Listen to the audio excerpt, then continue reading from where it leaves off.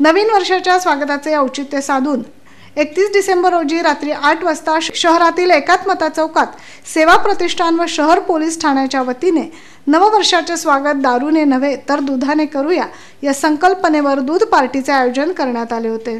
या प्रसंगी नागरिकांसाठी अत्यावश्यक असणाऱ्या संपर्क माहिती समाविष्ट केलेल्या दिनदर्शिकेचे प्रकाशन सोहळा करण्यात आला। नववर्षाचा नवा संकल्प हा सर्वांना आरोग्यदायी व धनवृद्धी तसेच नवचैतन्याचा असावा याकरता गेली 2 वर्षांपासून हा संकल्प हाती घेतला व जनतेने भरभरून प्रतिसाद दिला।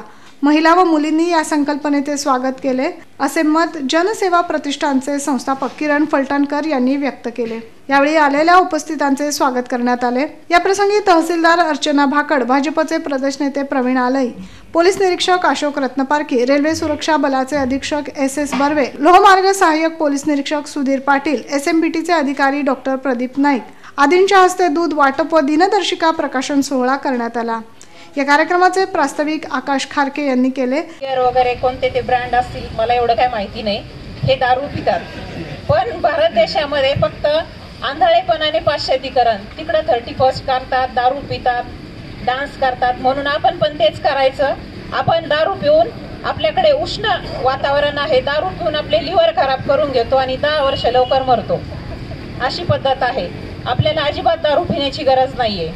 मित्र, पोलिसांचं काम आहे, तुम्हाला माहिती आहे, पोलिसांचे ब्रीदवाक्यच आहे, सदरक्षण आहे, कलनिग्रहण आहे। त्याबरोबर एक मैत्रीपूर्ण संबंध निर्माण व्हावेत।